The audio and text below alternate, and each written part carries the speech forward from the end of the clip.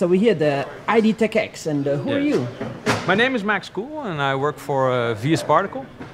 And we are, sorry? And you have a machine right here. Yes, this is our nano aerosol generator.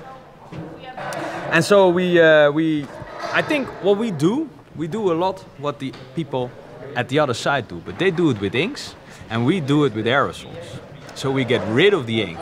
No ink. No ink. Aerosol, what is that? Aerosol. Aerosol is so what we make. This machine is a nano aerosol generator. What it does, you have two electrodes. Metal can be any conductive material as long as it's solid. Between these two electrodes, we put a high voltage and sparks form. These sparks will evaporate the top of the electrodes. At the same time, we have a gas flowing past, and it takes the atoms with it. And they form nanoparticles in the gas. So we actually form a mist, a dust of nanoparticles. Sounds dangerous, but if you do it right, you can do it really, really safe. So that's the first step. Gas with nanoparticles suspended. It's like a little accelerator. No. It's not an accelerator. No, gas is comes in. Is this something that's used a lot in the industry? No, this is completely new technology. You're the only one who has something like that? Nobody has something like this. You're the only one? No. Yeah? So the next step, this gas comes out here, and then we deposit it. So we can spray it onto substrates, and then these nanoparticles will deposit on the substrates, and then you have a very, very pure layer. And one example, for example, in here, this is a nanoporous structure which we can print, and this is pure because we don't use any organic components. So it's really the argon comes in. If you use gold electrodes, for example, you have a gold nanostructure. If you have nickel electrodes, you have a nickel nanostructure. So the whole process is material agnostic. As long as the material is conductive and it is solid, we can turn it into nanoparticles, you can turn it into a nano aerosol, and you can deposit it on a substrate. Do you have some examples of the end result? Yeah, for example, so this is silicon chips. And here we wrote gold lines, these are copper lines, we also have silver lines. So this is not the smallest resolution we can do, this is a few millimeters wide. But we now are working on technology where we can go down to a 100 micron spot and write 100 micron wide lines. So this is a big deal or what? We think it's a big deal, that's why we're doing it. Is it working? It is working, but yes, are you printing very intricate things or just lines for now? Nah, so the important thing is we print nano. What are you not printing? Define printing. What is this? Is this printing? Printing, what we see as printing is the fact that it's local. So we can locally, as you see in here, we can locally write lines. But the material is nanostructured. So it has quantum mechanical properties dominate. And if you look, for example, at this porous material, it's extremely sensitive to chemicals, but also to heat. And what you can do, if you take, for example, nickel and you use oxygen as a gas, you can create nickel oxide and really print nickel oxide atmospheric sensors. So then you really use the nanostructure properties to make a novel material. Other things you can do is that this is heated. If you heat these lines, they melt really quickly, already at 200, 300 degrees Celsius. So you can really locally pattern these materials.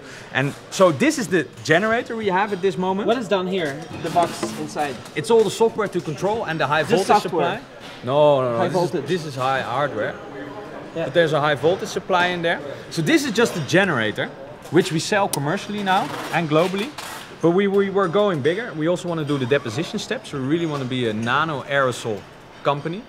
And for example, this is a new product which we're going to launch in 2019. Is it the closed system or? It's a closed system. So this is a nanoporous material printer where the generator here will be beneath here. And the only thing you have to do is add your substrate, choose the material you want, and the pattern, and then you can print. And you never see the nanoparticles. So you don't have to come in contact. The table of elements, yes. Right? And what do? You click, I want some aluminum or something. For example. It shows the possibility. Yeah, but then you need to have the electrodes, yes, but it shows that the process is material agnostic. How do you put the electrodes? Like a liquid, or what is it? No, solid. You just turn them in. It will take you 5 minutes to replace the electrodes. It's as simple as that. But if you have the electrodes, this system can print with that material. Electrodes. Of bulk gold. metal. Gold, but can also be copper, can be iron, can be zinc, can be nickel, can be doped silicon, as long as it's conductive and a solid. But electrode is something that's tiny, right? But how do you just put it not in? necessarily. How do you put it in? Is it powder? No. No, just What is it? bulk.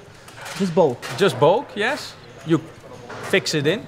At this moment, there's just a screw, so you screw it in. But we're also now developing a new system where you can click them in. Whoa. But that's engineering. That's not. But how do you come up with this? Is it like an invention? Nobody has. No. It's a spin-off from the University of Delft. So it's from the Professor Smit-Todt, and he has worked on it for 30 years now. Whoa. But now it's becoming machines. Yeah. So the technology, it's spark ablation technology. It's what? Spark ablation. That's the technology to turn the bulk material into nanoparticles. And it's widely used in the universities. But a few years ago, the professor had the idea, hey, maybe we should make a commercial company out of this. And together with a PhD student and a master student, they three founded this company. And now we're 3 to 4 years old. And we have now our commercial nanoparticle generator.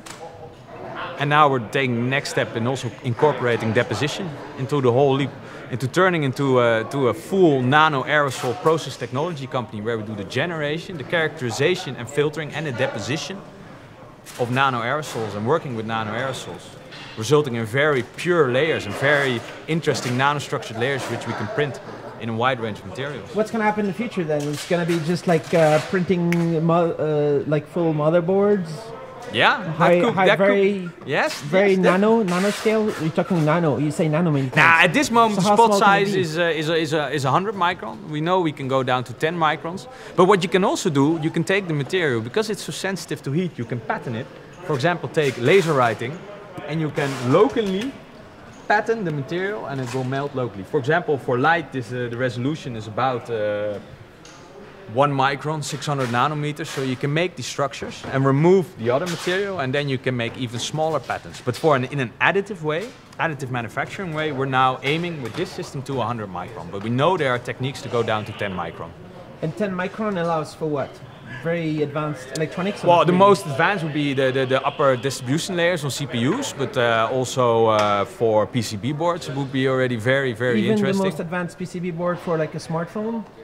Or no? That I'm not sure what the feature size is there. Maybe, yes. Is it expensive to print your kind of thing? It's not necessarily expensive. It wouldn't beat the cheapest options, but there are interesting niche markets where our material has a superior performance or it has a certain functionality, which is better compared to other materials. But this system is also aimed at this moment also for research because it's really easy to replace the electrodes and the fact that the process is material agnostic. It's easy, so one day you use gold, a few hours later you want to use copper. And normally if you do a wet chemical synthesis of nanoparticles, it takes weeks and weeks to find a new recipe to make these particles. But here it takes 5 minutes to replace the electrodes and the system works again. What is this? It looks like a little window or something. It's a window. So when this system runs, you can see the sparks happening in the window. Safely. Safely, exactly. But at this moment the system is not connected. So how much does this cost and how much does that cost? This costs about around 60,000 euros. 60,000? So it's not cheap, but it's also not very expensive. And that system, we still need to see what the price is. This discussion, on the discussion you say, or do you say how much?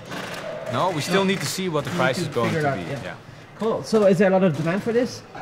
Yeah, so a lot of people are really enthusiastic. So the first, most logical application is people that already know how to work with nano aerosols.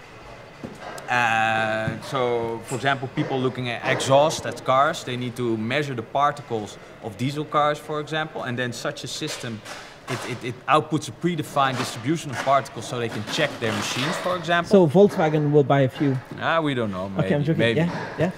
But what we found out in the last few years, that people, they want also these particles on substrates, because then you can make the porous layers, or you can deposit single nanoparticles or a layer of single nanoparticles, and there is a really big demand, and that's why we're developing these systems for the deposition and want to do and the generation of deposition of nano aerosols.